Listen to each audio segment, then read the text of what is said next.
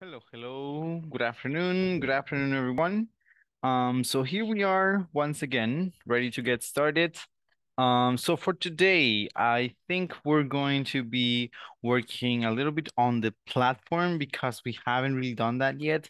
So today we're going to be solving some exercises, working on some of the exercises that we have assigned, also getting ready for the first evaluation, if we can call it that, going to check on the first sections that are going to be evaluated. I think today and well, maybe even later today, people from Corporativo are going to be communicating with you just so they are sure that you are completing the exercises as they are supposed to be followed. So right now what we're gonna do is that we're going to be checking on some of those exercises just so that we are sure, how we are solving those exercises. Apart from working on the exercises, we are also going to practice a little bit of reading. We're also going to talk a little bit about some infinitives and gerunds and when it is proper to use either or. And well, if the time is right, we are also going to practice a conversation for today. So those will be the main goals, the main objectives that we have for this afternoon.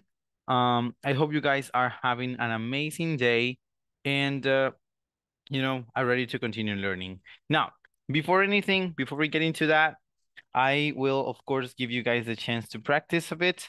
And today, the question is going to be very easy.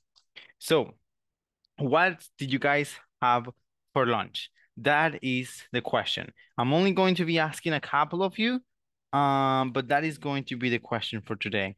So, what did you have for lunch?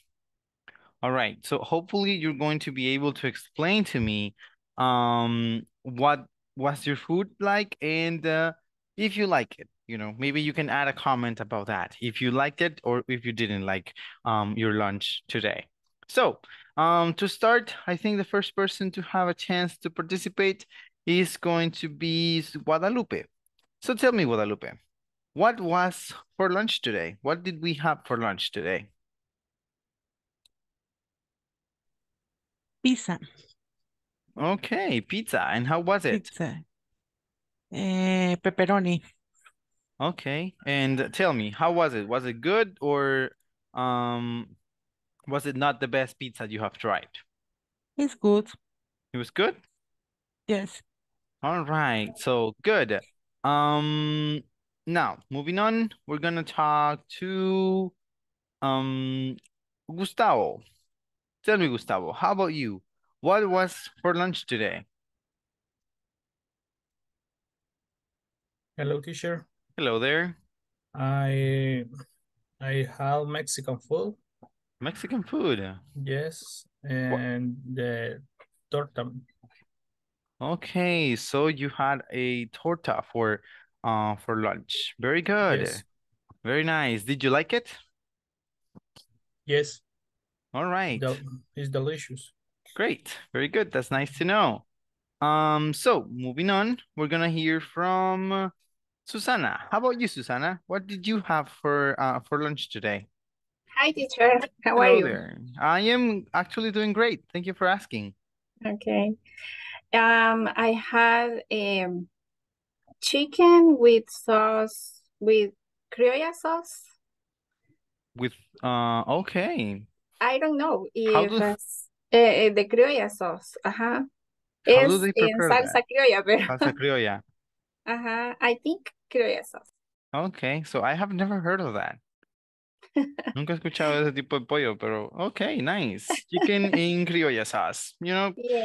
Was it accompanied by rice and something like that? It's like a sauce when you prepare in the house. Oh, okay. Yes, All But I right. think in the restaurant said criolla sauce. Okay. Teacher, Yes, tell me. si fuera, ¿cómo se dijera si es pollo guisado, por decirlo así? Algo así. Como Like pollo this. guisado. Guisado, ¿cómo se Yes, Ajá, los guisos right. normalmente en inglés se conocen como, y justo ayer estaba hablando de eso. Come on. Espéreme, no, lo voy a buscar mejor porque el problema es que ayer estaba mencionando eso porque es una palabra bastante común, de hecho. Um, stew, sí, stew. Y se escribe S-T-E-W, stew. O sea, les iba a decir stove, pero no, stove, esa es la palabra stove es la cocina. O sea, y se parece, ¿verdad? Por eso es que yo estaba, le iba a decir, directamente le iba a decir stove, y luego dije, no, no es stove, es stew. So, stew chicken sería, stew chicken.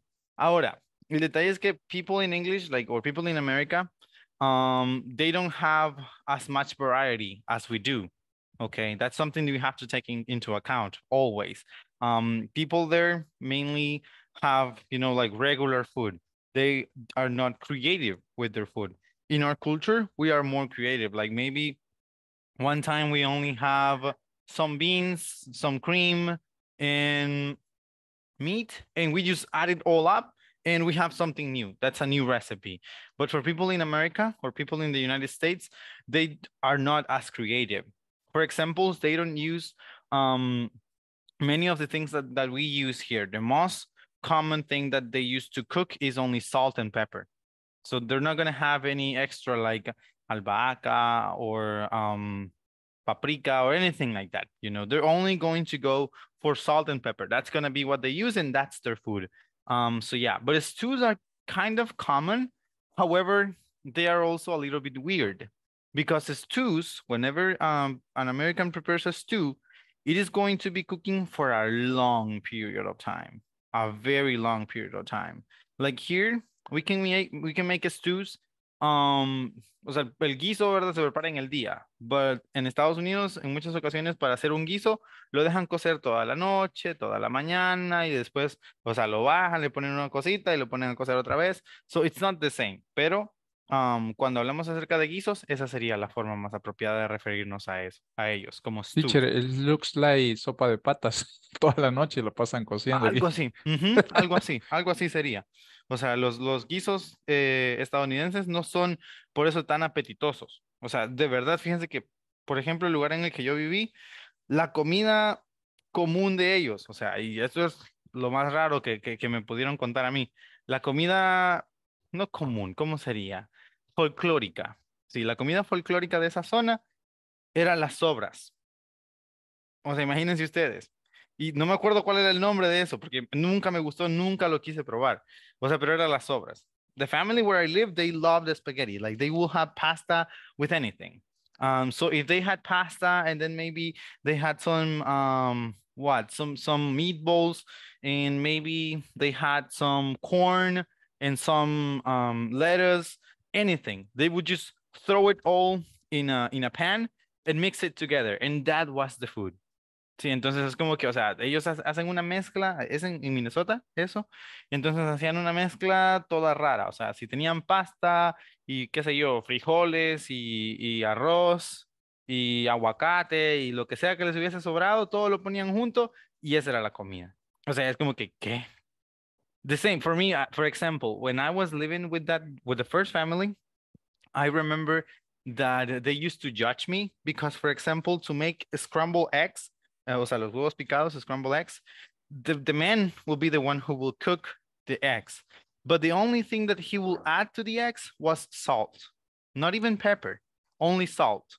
So in the morning, this happened mostly on Sunday mornings. So every Sunday morning, I will wake up to the smell of shokia. Sí. Shokia, por cierto, es una palabra muy interesante que yo aprendí gracias a las clases de corporativo. Esa palabra no me la sabía. Es la palabra que se utiliza para decir chuquilla en inglés. Sí, se dice chokia. Pero bueno, el detalle es que, o sea, esa era su forma de cocinar. Él se levantaba temprano el domingo, ponía, qué sé yo, 10 huevos en la cacerola y les ponía sal y eso era. O sea, y en la mañana, cuando yo llegaba a la cocina, todo aquello con aquel olorazo, mano. Entonces, no hay como creatividad, ¿verdad? Para la comida. A mí me llamaban loco solo porque yo le ponía salsa, ellos compraban una salsa en bote y le ponía esa salsa a los huevos. O sea, y me decían, eso no sirve, que no sé qué. Yo como, You know, that's you guys. But I don't like my believe. ex with something. Yeah, that's just an American way to live, you know. O sea, hay una cosa, aquí en mi casa se burlan de mí por eso, porque yo les digo que en esa familia, donde yo no me quejo, ¿verdad? O sea, solo les cuento la historia más que todo. Donde yo viví, lo que comían, what they will have for regular, like the most regular food for them will be turkey. Sí, o sea, el pavo. That was the most regular. They say it's healthy and that is why they like it. But I mean, in my case, I grew bored of the thing. You know, I didn't really enjoy having turkey that often because it was turkey for lunch and turkey for dinner.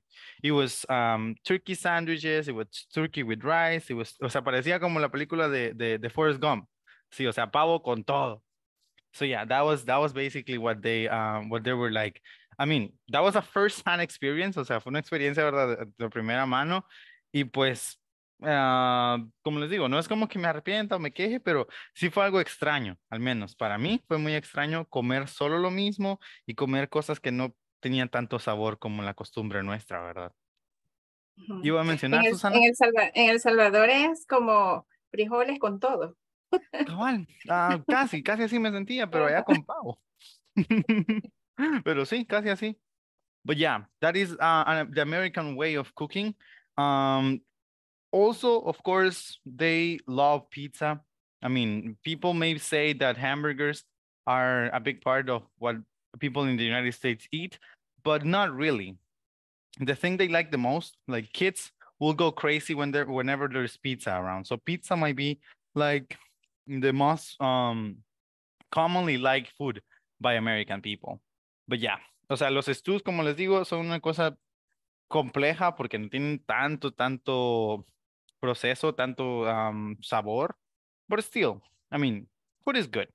Pero bueno, vamos a ver. Vamos a preguntar a dos personas más y luego vamos a trabajar un poco, como les decía al principio, en algunos de los ejercicios de la plataforma.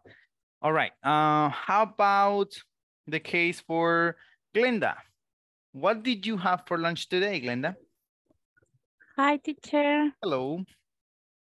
I lunch rice, avocado, and tomato, Tomatoes? tomatoes. Okay. Tomatoes, Tomato. only cut tomatoes or tomato sauce? Eh, rebanadas, Sliced sería entonces.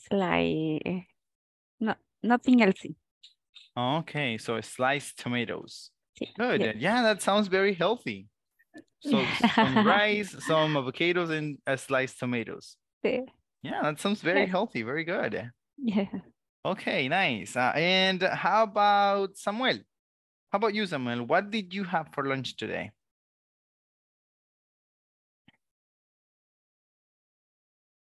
Hello, teacher. Hello there.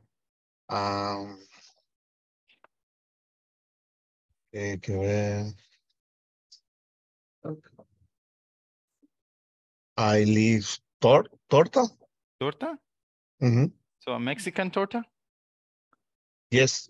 Okay, and how was it? Was it good? ¿Estaba buena? Yeah. Yes. Oh, okay, nice, very good. Okay, so I think I can only imagine that there might be a Mexican restaurant where your office is, probably, because yeah, I have heard that a couple of you guys actually had tortas today. Okay, so we're gonna work on this exercise. Ya les estaba diciendo, ¿verdad? Que for today we're gonna work on this porque ya estamos llegando casi que al final de la primera semana. Oh, por cierto, para confirmarles, el día de mañana sí vamos a tener clase, por lo que les había comentado, los horarios para este mes están asignados hasta el 28. Entonces, para poder cumplir con esa asignación de horarios, vamos a tener que trabajar este viernes y también el próximo viernes. Solamente sería estos dos viernes. Ya el tercer viernes de clase, ese sí ya va a ser libre como ha sido la costumbre. Y pues la buena noticia también es que, o sea, terminaríamos el 28, que es un martes, ¿verdad?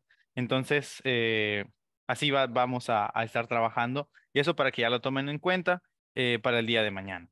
Pero bueno, so this exercise, I think most of you guys have already completed this exercise. Creo que ya la mayoría cumplieron con este. Lo que hago casi siempre es que por si a alguien le quedó alguna duda, por si alguien se equivocó en alguna, ¿verdad? Aquí va a tener ya la oportunidad de recuperarse. Si vamos a salvar puntitos. Entonces, this is exercise 1.4. The instruction to complete this exercise is instructions. Look at the following pictures, then complete the requests. With these words, more than one answer is possible. So, as I said, I'm assuming that you guys have already completed these exercises. Oh, sorry. ¿Saben qué? Antes que se me vaya, mejor ahorita que acaba de escribir el compañero ahí en el chat, les voy a mandar la presentación de una vez. Así luego no nos quedamos en el limbo con eso. So give me guys just 1 second. Ahorita regreso ya para mostrarles de nuevo la pantalla y seguirles mostrando la información. Just a second.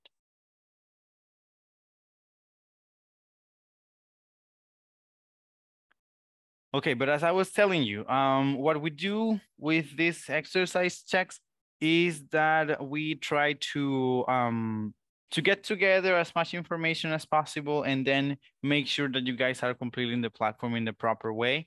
As I mentioned, there might be some confusion. There might be some exercises that are trickier than the others. Therefore, what we're gonna do is help you out to remember or to finish, you know, working on the exercises the most proper way. Okay, aquí solamente les voy a mandar 3 slides de momento. Estas 3 contienen diferente información, ¿sí? O sea, la información que va a haber acá va a ser quizás un poco mezclada de algunas de las clases.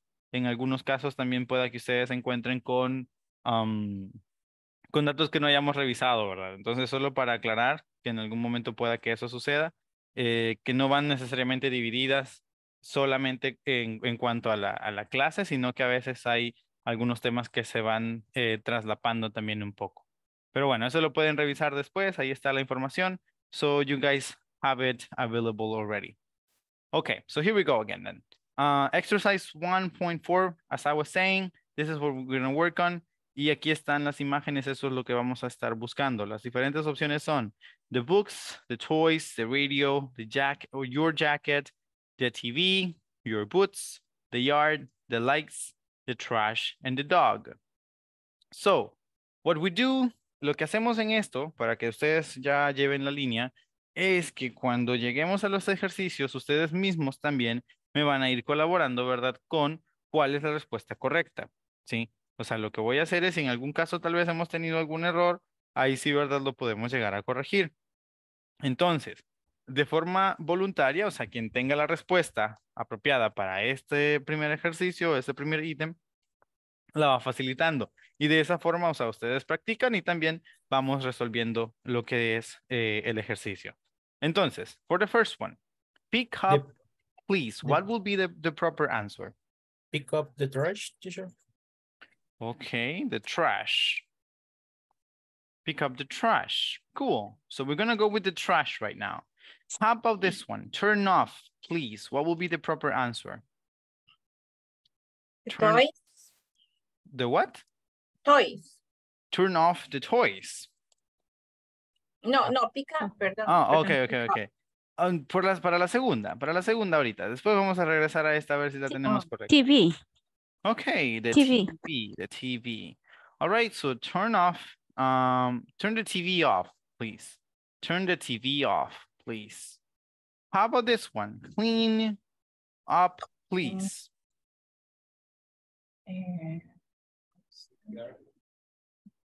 The yard. The yard? Okay, so clean the yard up, please. Clean the yard up, please. How about this one? Please put away. Put on. The what? Put on away.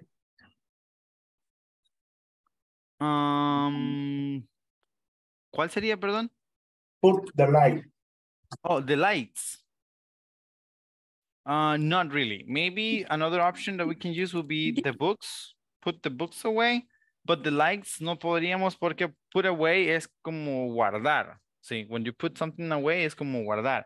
Entonces, en el caso de las luces, no necesariamente podríamos hacerlo así, ¿verdad? Pero the lights will be for probably, oh no, for this one, we cannot use the lights either. Please turn down. What can we say with turn down? Please turn down The radio. The the radio. radio. Okay, the radio.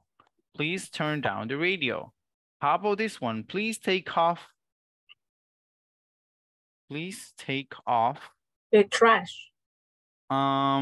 It would be The great. boot. Yes, Boots. your boots. Your boots. It would be great to say the trash if it was take out.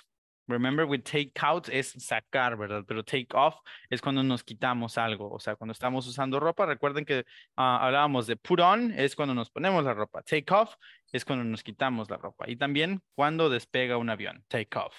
Okay, how about hang up? Hang up, please. ¿Qué sería el espacio en blanco? Your jacket. Your jacket. Very good. Hang your jacket up.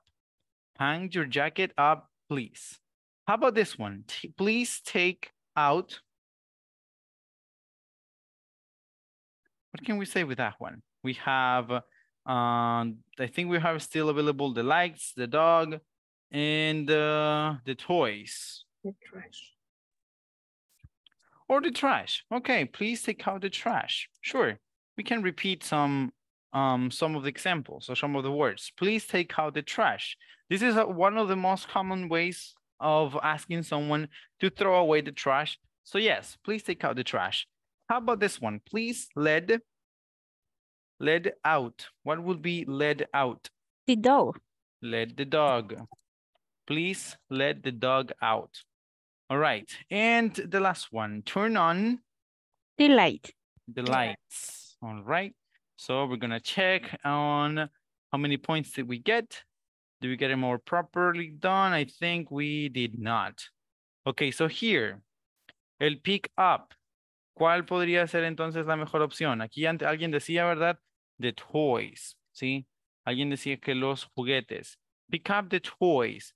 El por qué sería más fácil con los juguetes es porque cuando estamos hablando de los libros, ¿sí? Si decimos los libros, es mejor decir put away, porque en ese caso put away significa guardar, o sea, como poner nuevamente donde corresponden.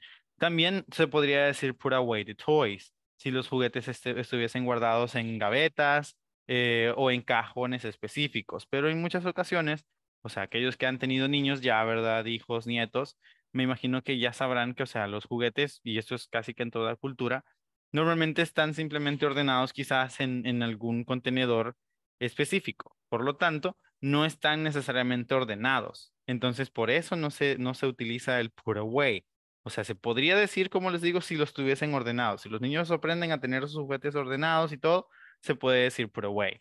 Pero si solo los van a levantar del suelo donde estuvieron jugando y colocarlos en algún contenedor específico, es mejor decir el pick up. Sí, please pick up, or pick up the toys, please. Entonces, y con el trash, que era el que habíamos colocado acá, la otra cosa es que también, ¿verdad? No es,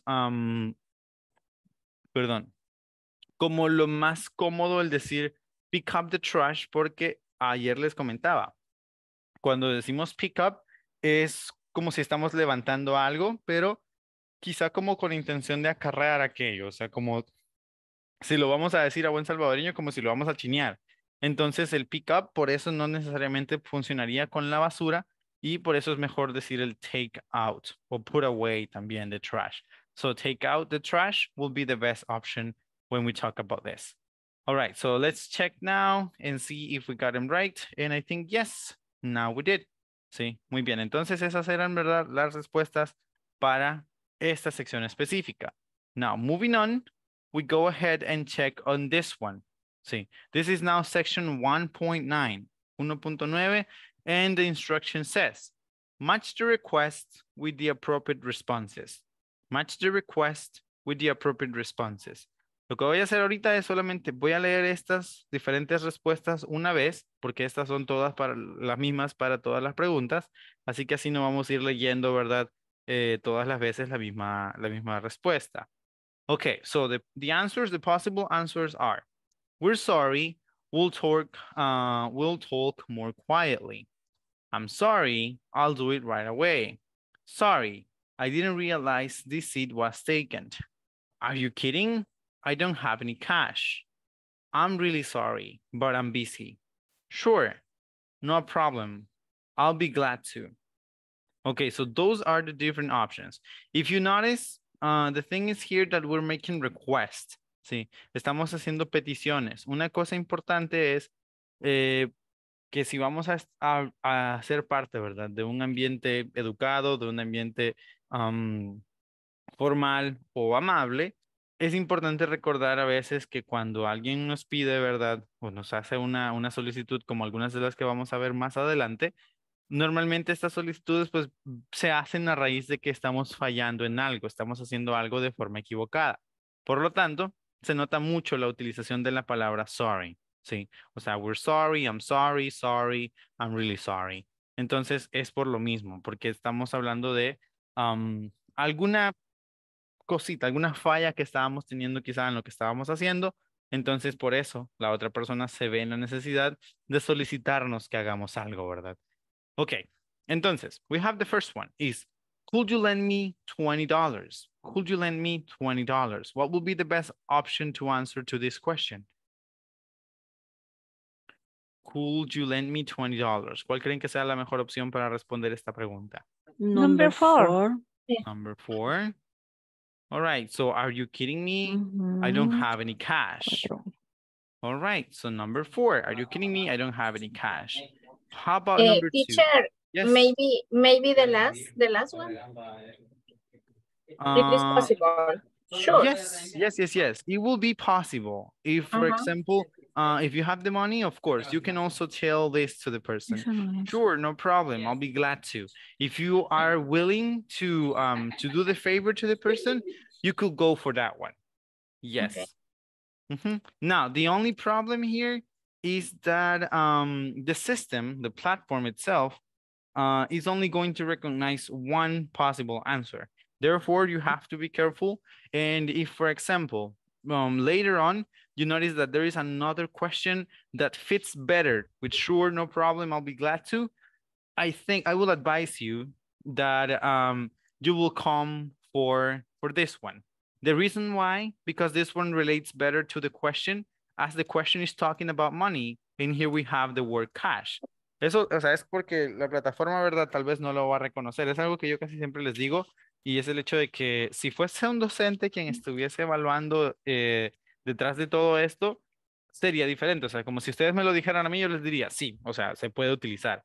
Pero, ya que es una máquina la que está tomando, ¿verdad? Sus inputs, o sea, y la calificación al final también va a depender de lo que esta máquina misma reconozca como correcto, entonces ustedes deberán guiarse, ¿verdad? Por esas indicaciones. Así que, en este caso, the best option will be this one. Pero también se puede utilizar en una conversación, si ustedes están de acuerdo en prestar el dinero, si ustedes están de acuerdo en hacer el favor que se les está solicitando, pueden decir, sure, no problem, I'll be glad to. Sí, me alegraría. Básicamente a eso se refiere el decir I'll be glad to.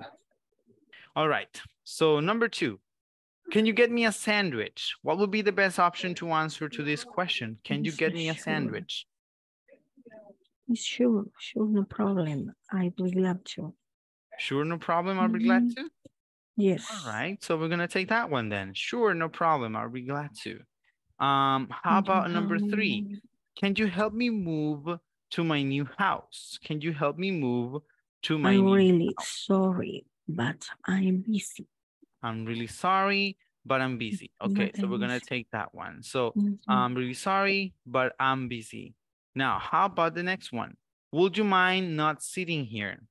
Would you mind not sitting here? What would be the best option to answer to this question? It is, sorry, I didn't realize this seat was taken. Was taken. Yes, that's the one. So sorry, I didn't realize this seat was taken. Sorry, I didn't realize this seat was taken. Number 5. Could you move your car from my space? Could you move your car from my space? What do you think will be the best option to answer to this question? Number 4. Number 4. Number no. 4. Are you It's finished? an number están, two, number two. I'm Okay. sorry, I I'm do sorry. right away. I'll do it right away. I'm sorry. I'll do it right away. Yo iba con lo de el dinero. All right. Number 6. Would you mind not talking so loudly? Would you We're mind not sorry, talking we'll so loudly? talk more quiet. Exactly. We're no. sorry. We'll talk more quietly. We're sorry. We'll talk more quietly. Okay. So, in order for us to check out, we have making malas. 2 mistakes. Yes. A ver, en este caso, when we have here the question about the sandwich, can you get me a sandwich? We have 2 different options that we can follow. Y si se fijan, o sea, en los dos están los mismos erroritos ahí, ¿verdad?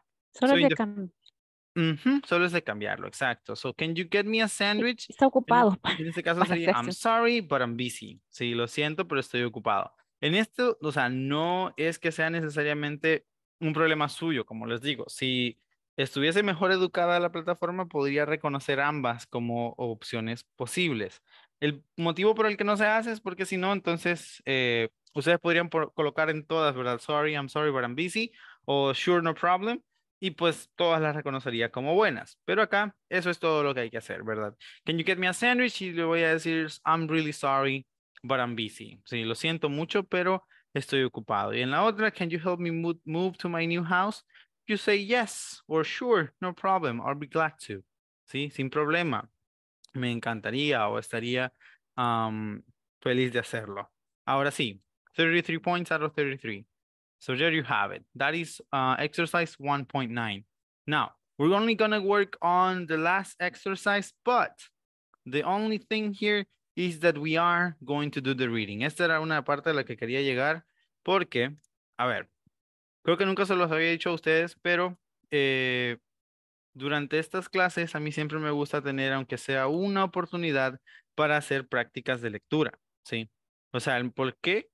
Pues yo considero que la lectura, a pesar de que quizás sea una de las prácticas que menos realizamos cuando se trata, ¿verdad?, de nuestra vida cotidiana, y pues lo mismo cuando se trata de aprender un nuevo idioma, quizás sea una de las formas más sencillas de hacerlo.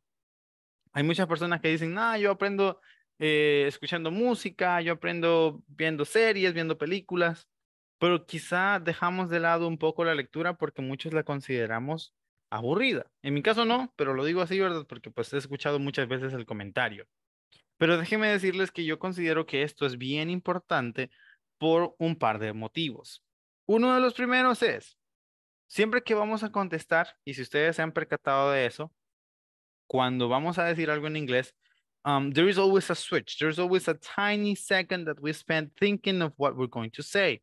In my case, I am already used to speaking English fluently. I am already used to following the flow and just speaking what comes to my mind because that is basically nature to me. So English comes to me very easy. And it's not bragging, it's only explaining what I feel like when I speak English. Pero cuando estamos aprendiendo inglés, sí, o sea, eso se lo hice como demostración, ¿verdad? Que para mí siento que ya se me hace natural, o sea, ya no tengo necesariamente que pensar en cada cosa que voy a decir. Pero cuando estamos aprendiéndolo, suele pasar muy a menudo que nos tardamos un momento en pensar, ¿verdad? Si esta palabra está correcta, si la dije bien, y luego me regreso porque no lo dije bien. Entonces, si ahí estamos con este estira y encoge de saber o no saber si lo que acabamos de decir fue dicho de forma correcta. En cambio, cuando tenemos algo, una base, ¿sí? Una lectura de la cual podemos tomar un ejemplo, ya no tenemos que luchar, ¿verdad? Con ese impulso, con esa necesidad de estar revisando lo que estamos diciendo y a ver si está sonando de forma correcta, a ver si lo estamos diciendo de forma correcta. Todo lo que vamos a tener que preocuparnos acá es simplemente de tratar de pronunciar de manera apropiada. Entonces eso es algo bueno, porque nos genera confianza, ¿sí? Al tener ya, ¿verdad? Establecido qué es lo que vamos a decir.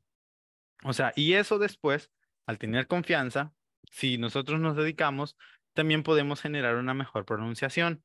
O sea, porque en este caso solo nos vamos a estar enfocando en la pronunciación, ¿sí? No necesariamente en ir siguiendo la línea, ¿verdad? De la conversación o en estar pendientes de lo que se dijo para saber qué contestar y todo eso, sino que solo voy a tener que preocuparme por la pronunciación correcta.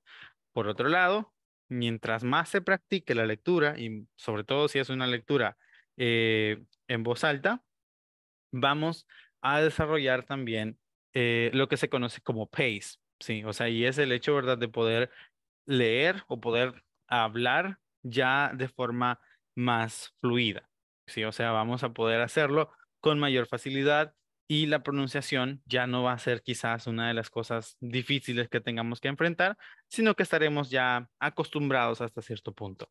Entonces, y por otro lado, otro de los beneficios que podemos obtener de la lectura va a ser la adquisición de vocabulario. Sí, o sea, el vocabulario que es algo tan importante para muchos, ¿verdad? Que a veces yo me quedo, ¿cómo se dice esto? ¿Cómo se dice esto? Incluso yo que ya tengo, ¿qué? Como 8 años, o sea, aprendiendo inglés, o sea, en el mundo del inglés.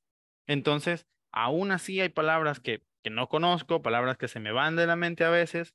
Entonces, a través de la lectura, ¿verdad? Desarrollamos eso, sí. Podemos obtener también vocabulario y la práctica del mismo. Así cuando necesitemos decir algo, lo tenemos ahí, o sea, de una vez ya disponible. Así que por eso yo les invito a que cuando tengan chance, ¿verdad? Tomen una lectura. No necesariamente tiene que ser así tanto como esto. Puede ser la mitad de lo que tenemos acá. O sea, el primer día, para que no se aburran, ¿verdad?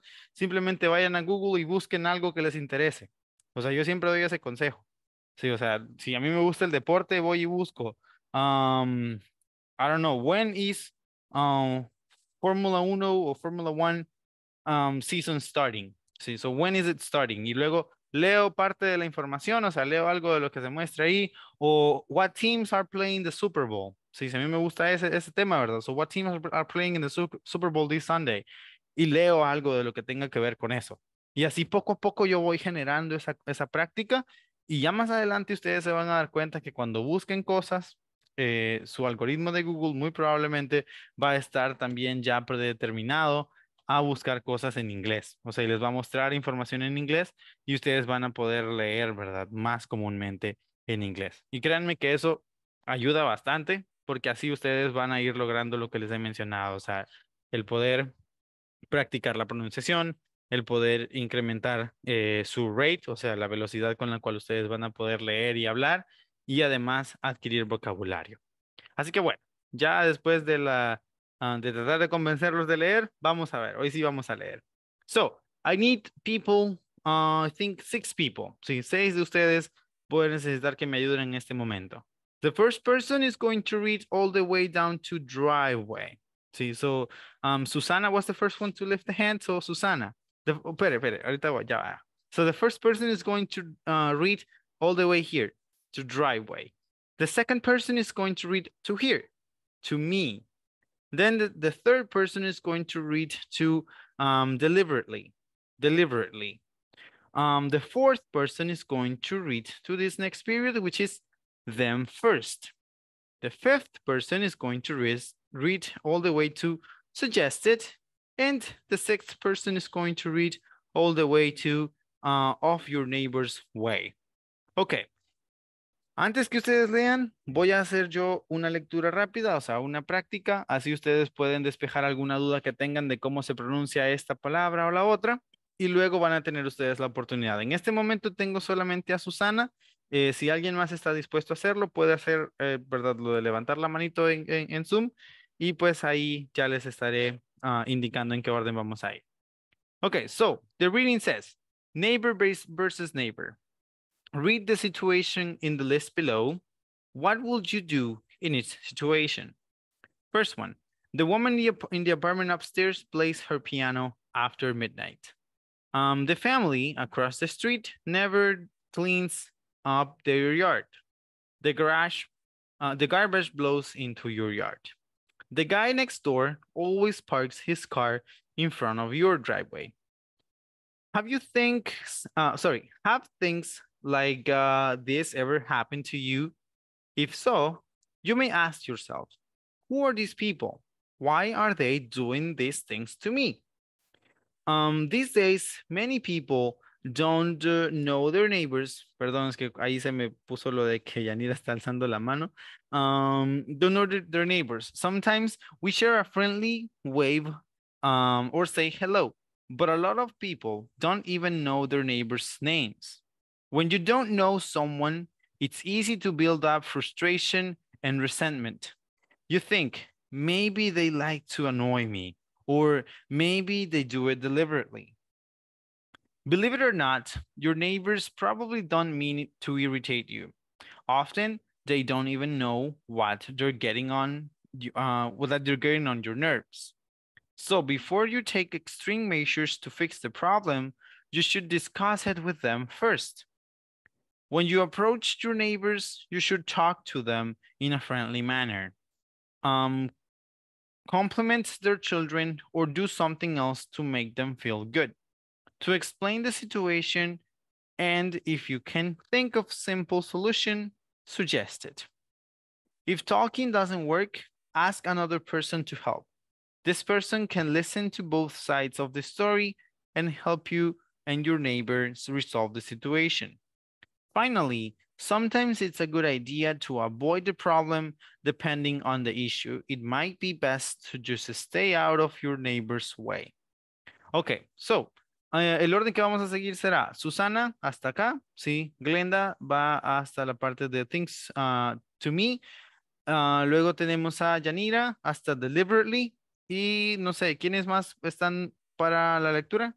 Solamente ellas tres han hecho lo de alzar la mano. I don't know who else will be willing to help.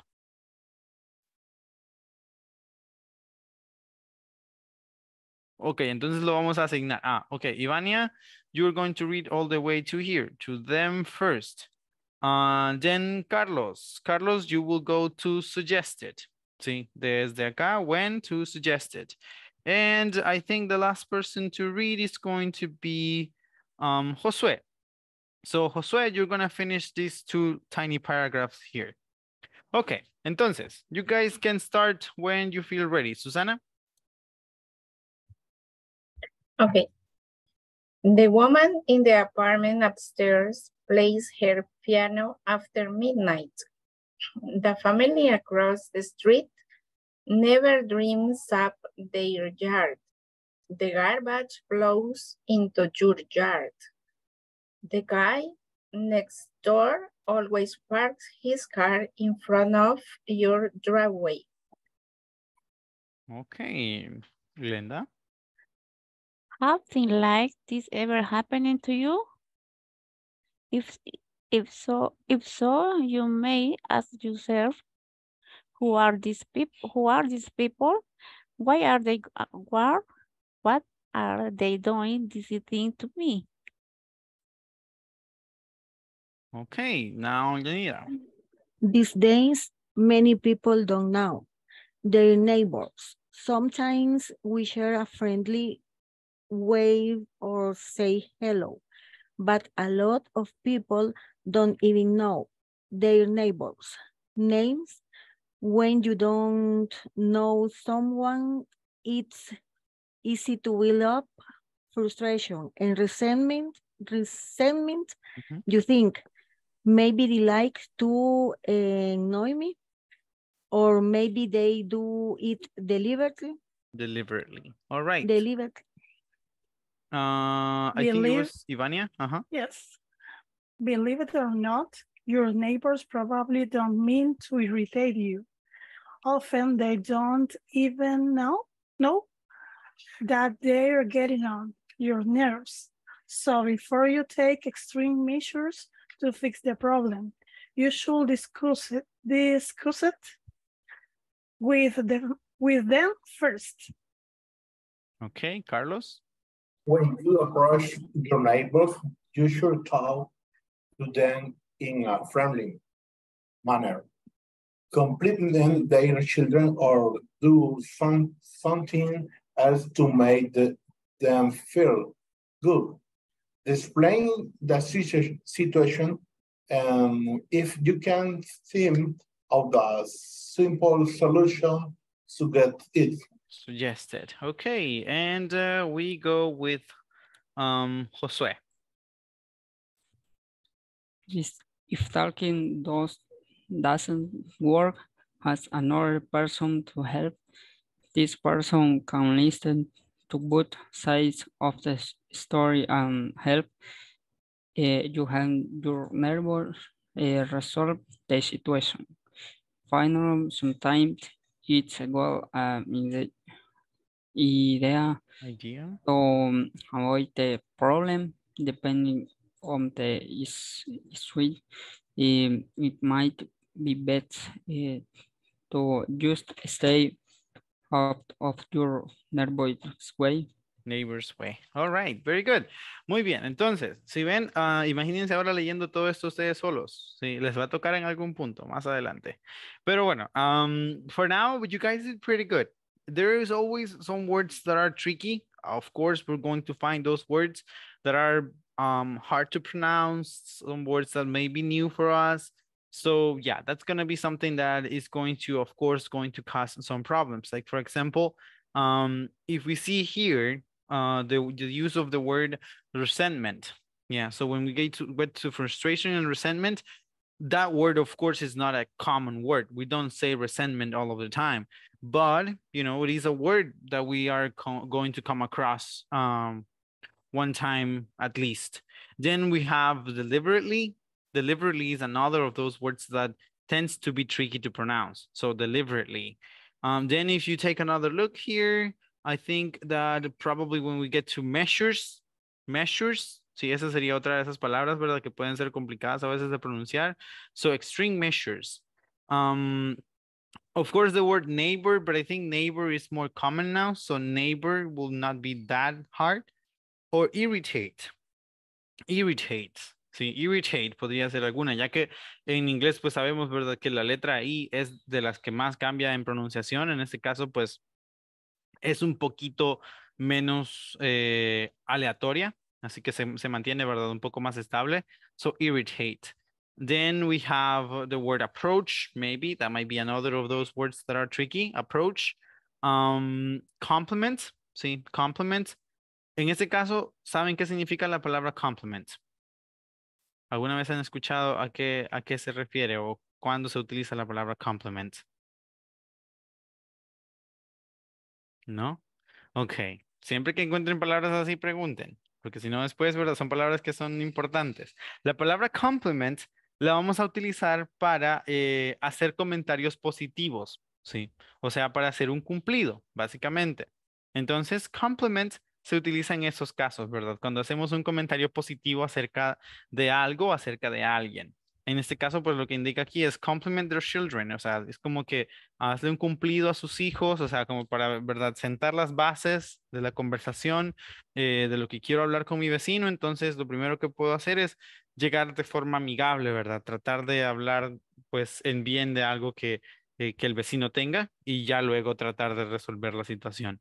Luego tenemos the word suggested, sí, o sea, esa palabra suggest es una que sí, que causa muchos problemas y lo he visto ya en diferentes grupos, en diferentes ocasiones. La palabra suggest es una que pues a veces cuesta, ¿verdad? Llegar a pronunciar de forma apropiada.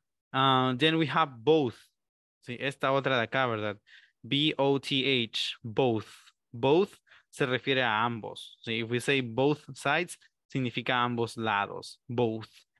What else? I think we have the word issue over here. Sí, issue. A ver, esta palabra issue es una de esas palabras del inglés, ¿verdad? Que pues se vuelven complicadas en sí mismo. Porque se utiliza, sí, issue, cuando hablamos acerca de problemas. ¿Ok? O sea, en este caso, ese es el significado, ¿verdad? Que le vamos a dar. Pero también se puede utilizar issue cuando estamos hablando acerca, por ejemplo, de distribuir algo. O sea, cuando se publica algo o se distribuye algo. ¿Cómo así que publicar o distribuir? Por ejemplo, si ustedes están hablando acerca de libros o revistas, en muchas ocasiones en inglés en la parte bajita, ¿verdad? Dice issued y luego ahí aparece en qué fecha o en qué año fueron publicadas o fueron distribuidas. Lo mismo si ustedes alguna vez han tenido la oportunidad de ver un certificado de nacimiento de Estados Unidos, en alguna parte del sello, en alguna parte de la fecha en la cual fue obtenida esa partida o ese certificado de nacimiento, también aparece esa palabrita, issued. Entonces, podría ser entendida como extendido, ¿verdad? O publicado en ese día específico. Así que esa palabra, issue, va a tener esas dos diferentes formas de entenderla. Una sería en un problema, o sea, si es un problema, y en su forma en el pasado, usualmente va a poder entenderse como distribuida o publicada en esta fecha específica. Ok. Bueno, entonces, ya teniendo esto resuelto, vamos una vez más rapidito aquí a lo que sería el ejercicio, ¿verdad? Que sigue esta lectura, ¿sí? Y con esto básicamente vamos a poder cerrar lo que sería ya la sección 1 de ejercicios, ya lo vamos a tener todo completo. Así que tenemos en este caso que we have to read the article and then match each word with its meaning. So read the full article. We have done that twice actually. And then now we actually understand the words a little bit better. So we have 6 different definitions and also 6 different words. Aquí tenemos las definiciones. Voy a hacer lo mismo que en la prueba anterior, ¿verdad? Leer todas las definiciones y después tratar de identificar cuál de las palabras pues encaja mejor con cada una de las definiciones. So the definitions are a way of behaving, a way of behaving, anger that grows over time, anger that grows over time, and a problem or difficulty, and a problem or difficulty, on purpose, a step taken in order to achieve something, a step taken in order to achieve something, and bother or annoy, bother or annoy. Antes que nada, ¿alguna duda que tengan con estas definiciones de acá o está todo claro con ellas?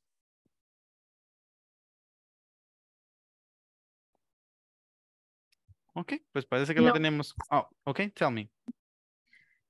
Por ejemplo, a way of behaving. A way of behaving. La palabra behaving, ¿verdad? Ujú. Behaving se refiere a comportamiento. Entonces, esta sería una forma de comportarse. ¿Sí? A Ok. way of behaving sería una manera o una forma de comportarse. ¿Sí? Anger. Anger, ese es Anger. enojo. Sí, anger that grows over time. O Anger. enojo o furia que crece con el tiempo. Sí. Okay. Ujú. Purpose. On purpose es a On propósito.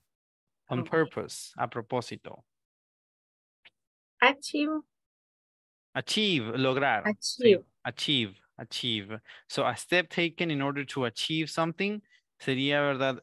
Un paso tomado en orden, perdón, un paso tomado con el objetivo de lograr algo. Sí. Esto de in order es otra de esas cosas que a veces se puede interpretar, ¿verdad? De una forma distinta. Entonces, con el objetivo de lograr algo. Y luego me imagino que también estas o las conoce, bother or annoy. Bother, como aburrido. No, eso Oh. sería bored, sí, Bored. bored, ajá, bored. En este caso, bother or annoy son similares, o sea, son sinónimos y se refieren a molestar. O sea, pero hay diferencias. Por ejemplo, cuando yo digo bother, Como annoying. exacto. Ajá. Annoy es el verbo, ¿verdad? De las cosas que son annoying. Entonces, bother, something that bothers me, es como algo que me molesta, pero como en una situación interior, o sea, como de forma sentimental, ¿verdad? Algo que está en mi cabeza todo el tiempo, and that thing is bothering me. Entonces, si yo veo a alguien que está como preocupado, que se ve como triste, yo le puedo preguntar, tell me, what is bothering you? Entonces, porque no se nota necesariamente qué puede ser lo que le esté molestando, lo que le está preocupando. Y en cambio con annoy, normalmente las cosas que son annoying son cosas molestas en el exterior. O sea, puede ser, por ejemplo, que a mí me molesta que pase el vendedor de papas cada 5 minutos por mi casa.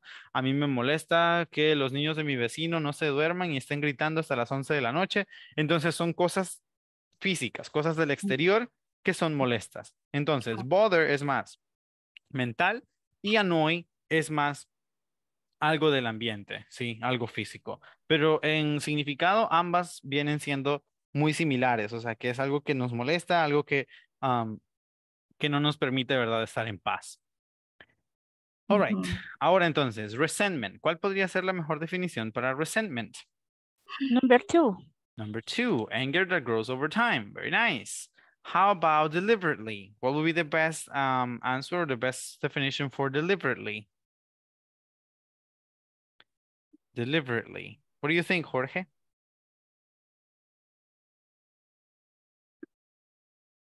Como a propósito, podría ser. Yes, on purpose. So deliberately will be on purpose. Deliberadamente, deliberately, on purpose. How about irritate? Irritate. What is the definition of irritate? Bother or annoy. Bother or annoy. Very good. Bother or annoy. How about measure? Measure. Measure. Esa quizás sea la más extraña, ¿verdad? Measure. In a problem or difficulty. A problem or difficulty.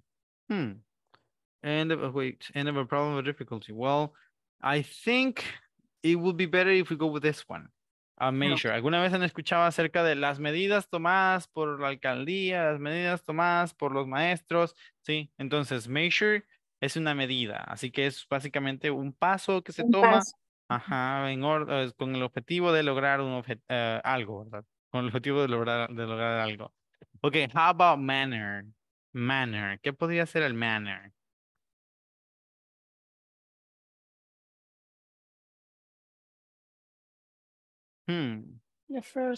The first one, yes. Manner is a way of behaving, ¿sí? Manner básicamente es similar a hablar acerca del comportamiento, ¿verdad? Entonces, manner. And then we have the last one, resolve.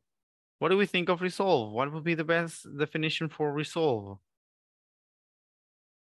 In a problem or difficulty. Number And- 3. Yes, number 3, and the problem or difficulty. So there we go. There we have 6 new words. Sí, ahí tenemos 34 de 34.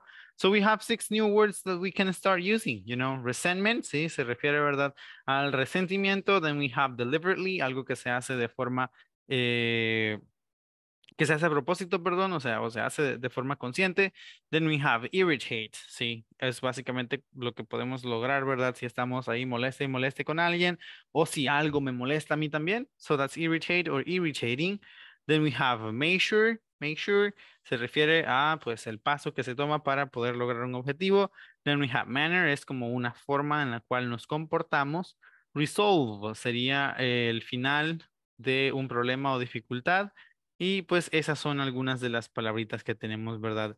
En esta sección. Ahora sí, ya todos tienen todas las respuestas básicamente para la sección número 1.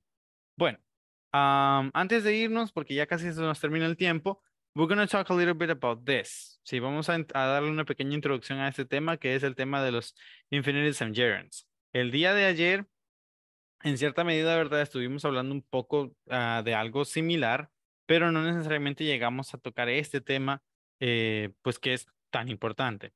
Ahora, si ustedes se fijan, hay diferentes cosas que se pueden decir con cualquiera de los dos. O sea, este es otro de esas cosas, otra de esas características que a veces utilizamos para nuestra conveniencia o pues con el cual nos sintamos más cómodos. Porque si ustedes pueden leer los primeros 2 ejemplos, esos son iguales, o sea, y no tienen ninguna diferencia entre los dos, aparte, claro, de aquellas palabras que están marcadas en negrita.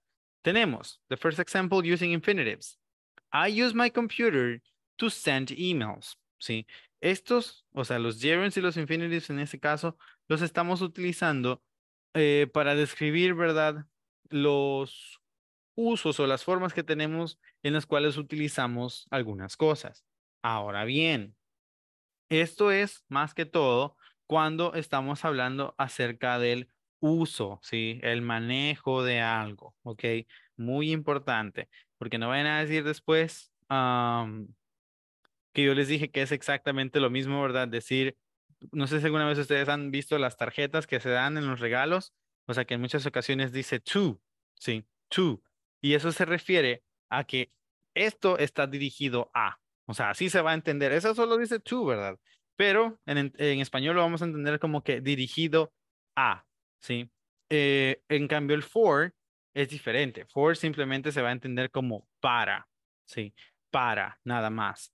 Entonces, en este caso específico que estamos viendo, la utilización de objetos, la utilización de maquinaria, pues lo que vamos a entender es, por ejemplo, I use my computer to send emails, es yo utilizo mi computadora para enviar correos. Lo mismo, el mismo significado va a tener este. I use my computer for sending emails. Sí, la única diferencia entonces será la práctica o la costumbre que lleguemos a generar, ¿verdad? Con cuál de los dos nos sentimos mejor. Pero bueno, mañana vamos a aclarar un poco más ese dato. Ya por hoy, básicamente hemos llegado al final de este día. Remember, so we have classes tomorrow, same time, same hour, same channel. Thank you guys very much for your attention. Thank you for your participation in today's class. I hope I'll see you tomorrow, and I hope you have an amazing rest of your day. So Bye. bye-bye for now. Okay, have a good one, people. Bye. Bye-bye. Teacher.